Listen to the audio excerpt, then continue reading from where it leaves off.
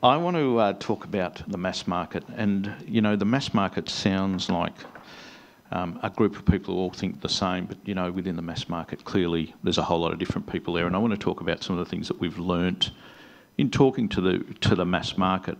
And I think the headline point of the mass market is the same thing that same statement that Ahmed made earlier, and that is, they spend 8 minutes a year thinking about electricity. It's not the most important thing they do. And I think as we move forward in developing our tariffs, we need to be cognizant of that. We need to find better ways to talk to the mass market, to the larger market, about the opportunities that new tariffs present for them. Obviously, for prosumers, people who've got an investment in energy, their ears are open more and they're open to different messages, but there is still an opportunity there. I think the things I want to share with you, first of all, is to recognise, and we tend to forget this, and that is that one size doesn't fit all. When we push a tariff out into the marketplace, one message, a couple of channels delivered in the same language, offering the same value proposition, is not going to resonate with everyone. You're going to pick off people who can pick up that message and they're going to be interested in it, but a whole lot of other people are going to sit on the sidelines either disassociated with it or not really understanding what your message is. You also need to recognise that within that market, there are some people who just don't want to listen to you ever, and they never will want to listen to you, and you just have to accept that, move on. Great if you can identify them, because you'll save money not talking to them. You also need to recognise that when you run tariffs out, and I think this has been shown over and over again, the ones that have the biggest impact, the ones that reduce their demand the most, it usually represents 25 to 30% of the people that are on the tariff. Not everyone has the same response rate. And that doesn't say that the tariff is a failure. What it says is you need to find different ways to explain that tariff to other groups so that they can learn to respond the way that the people who are interpreting your messages are responding.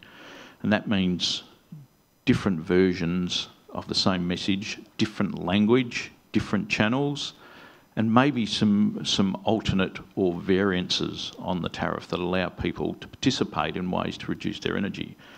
So who are these segments? Well, we've done a lot of work, and I should give credit to the Queensland University of Technology and the social and behavioural scientists up there.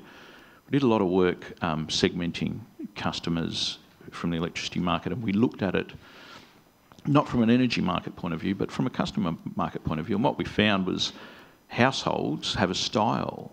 All households have a style. It doesn't matter what type of household makeup you have, whether it's a share household, a traditional family, young kids, old kids, retirees. They all have a style, and they face the world with that style, and they use that style whether they're buying holidays, deciding on an internet provider, or deciding where they're going to eat tonight. And the predictors of that style are based upon what goals that household group are trying to achieve. It's based upon the bureaucratic structure within the household. It's based on how they make their decisions and how information comes to them. And the thing about that is when you look at that and start to segment households, there is a lot of segments there, but there's 6 big segments that come out of those groups. And the thing about understanding those segments is once you understand those segments, you can identify the perceived barriers that they see in taking up things like tariffs.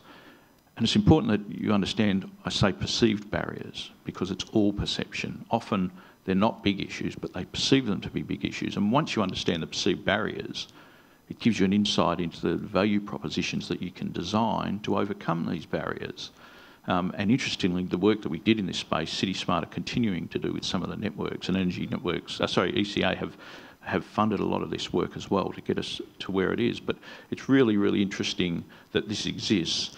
The thing is, it's not rocket science. If you go and look at any website of a financial institution, you'll see them pushing all sorts of offers that target different segments out in the market space. You'll see mobile phone carriers and internet providers.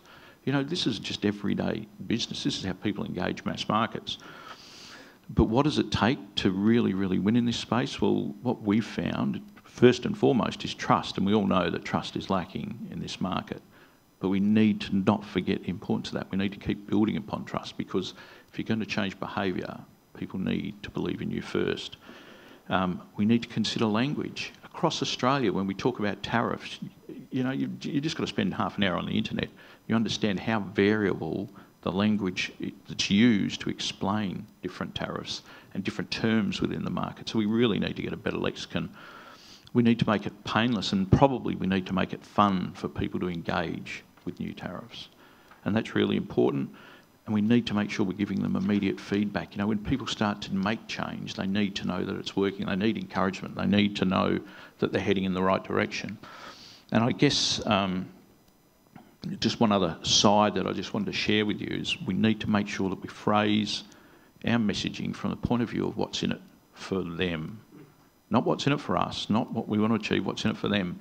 And probably one of the most really interesting things I saw from some of our research was an aside that one of the researchers made, and they were talking about predictors of people committing to tariffs, what was important to them. And on this slide, they showed from the most important down to some of the least important ones. And the most important one, believe it or not, was attitude. You know, their perception and their attitude and their, you know, just their feeling towards things like tariff. And I point to the Oklahoma example in the taxi. You know, when people have that attitude towards tariffs, it's not a big step for them to move to the next place, which is to try it.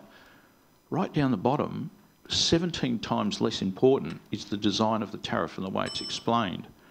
And yet we tend to spend so much time on the shiny brochures that do that and not enough time building the background that, you know, pushes it on. So I just want to finish by saying I think the other thing I've found is technology and digitisation has created great opportunities in the tariff space.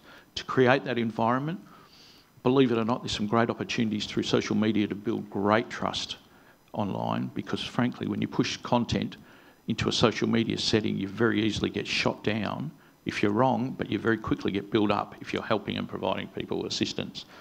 It gives you the opportunity to provide real-time benchmarks. It gives you the opportunity to test your messaging, pull it back if it's not working, reinforce it to send targeted and different messages to different people. Sure, not everyone is connected to a digital world, but a big chunk of us are, and it grows every year. And the other interesting thing about rewards for taking part in tariffs, you know, we all know about the financial rewards that can exist, but there are so many more opportunities for rewards that we've found, and one of them is intrinsic rewards. And that is the sense of self-fulfillment people get from winning, from showing that they can achieve things, and that can be delivered in spades in a digital world. So there's lots more information on the things I've spoken about, particularly if you go to CitySmart and talk to them about it, or get hold of me and I'll point you in the right direction. Yeah, I think I'll finish it there. Thanks.